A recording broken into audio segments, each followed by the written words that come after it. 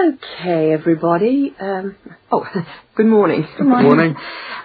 It's Mark's turn to talk to us today, so Mark, I'll ask you to get straight down to business. All right.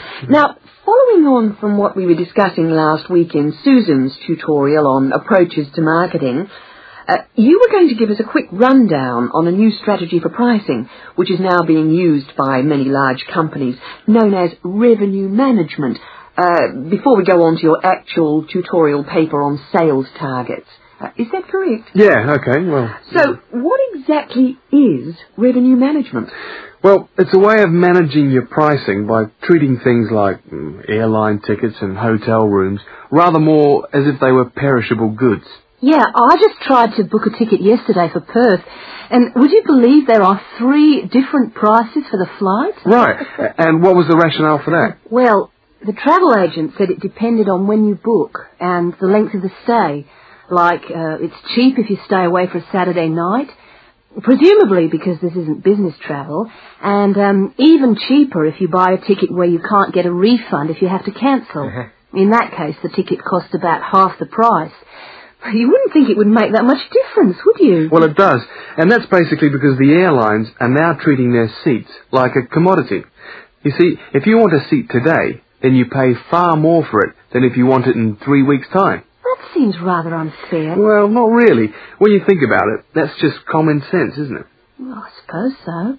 What this actually means is that in the same row of seats on the same flight, you could have 3 people who have all paid a different price for their tickets. And is this just happening in Australia? No, it's the same all over the world. Airlines are able to market a seat as a perishable product with different values at different stages of its life. Well, like mangoes or apples at the market. Yeah, it's exactly like that. The fact is that the companies are not actually interested in selling you a cheap flight. They're interested in selling the seats and flying airplanes that are full. Mark, why do you think revenue management has come about? Well, as far as I can see, there are 2 basic reasons. Firstly, because the law has been changed to allow the companies to do this. You see, in the past, they didn't have the right to keep changing the prices of the tickets. And secondly, we now have very powerful computer programs to do the calculations, and so the prices can be changed at a moment's notice. So you mean 10 minutes could be critical when you're buying a plane ticket? Absolutely. That's right. Yep.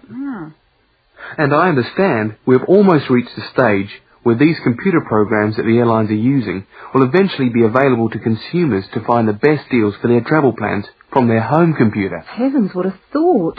So the travel agent could easily become a thing of the past if you could book your airline tickets from home. Are there any other industries using this system, or is it restricted to the airline business? No, many of the big hotel groups are doing it now. That's why the price of a bed in a hotel can also vary so much, depending on when and where you book it. It's all a bit of a gamble, really. Yeah, and hire car companies are also using revenue management to set their tariffs, because they're also dealing with a commodity, if you like. So the cost of hiring a car will depend on demand. Well, thank you, Mark, for that overview. That was trouble. well researched. Now, let's get on with your main topic for today.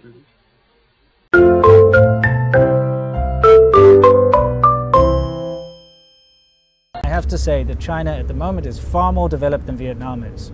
If you want to see pretty skyscrapers, amazing cities, China's far, far, far ahead as far as Vietnam's concerned. Vietnam is far, far, far more developed as far as the internet is concerned and being open to the world. If you want to see Facebook and YouTube and be a part of the whole global thing that's going on in the world these days, Vietnam's great. China is very cut off. It's designed that way. It's got to do with control. And that is a huge, huge factor when it comes to the 2 different countries. One thing that struck me straight away, which I find very strange, is the lack of animosity towards foreigners in Vietnam. I fully expected, because I have white skin, I look like an American, that I would have, sort of scowls or people that were not very happy with me, but I found the complete opposite. I found very friendly, very open people who absolutely were very genuine and honest with me and lovely.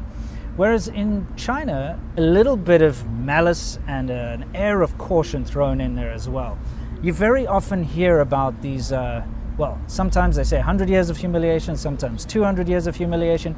China's been taken advantage of by foreign powers for centuries and been humiliated. And it's kind of like a cry bully thing, where they go like, oh, you guys are so mean, you always take advantage of us, so, you suck.